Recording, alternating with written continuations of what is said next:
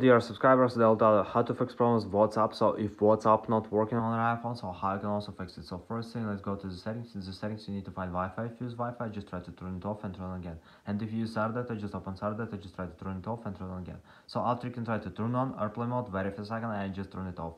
So after you can try to restore phone, so just go to the general, just scroll down, just tap on shutdown, slide to power off, wait for a second and just power phone again. So just simply restore phone. And the latest option you can try to update app. So just go to App Store, just go to search tab. In search tab, just write here WhatsApp, and if you see update button, just tap on it and wait until it will successfully install the latest updates for your Instagram app, WhatsApp app. Sorry. So thanks for watching. Have a nice day. Goodbye.